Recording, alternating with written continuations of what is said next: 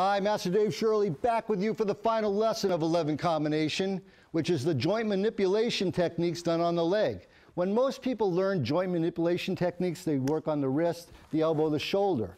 What 11 combination does for us is it teaches us how to apply those principles to the leg. So when we left you on the last lesson, we had our opponent on his back. We had forced his foot over his chest and delivered a strike with our right knee. Now what we're going to do, there's a couple of ways we could do this, but I'm going to show you with my hands so you can see it more easily. I've reached under and grabbed that pinky pad of his foot. And with my left hand, I'm pressing on the heel. Now what I want you to do is with your right hand, pull on that pinky pad. And with your left hand, I want you to push away with your palm. And this will torque his foot, putting immense pressure on the ankle and the knee. As you do this, pull it close to your own torso and lift with your legs.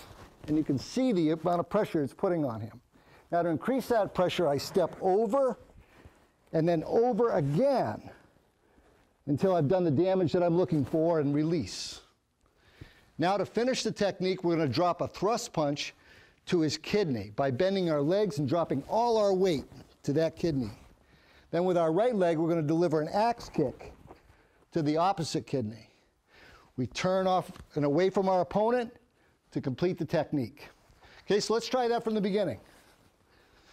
Mr. Neary punches, block, strike, take down, close, twist, twist more, deliver the kidney shots, and then turn off to complete the technique. Thank you, sir. So that completes your 11 combination, and there's a lot of lessons inside that one combo. So work on it, master it, and I'll see you in the next lesson.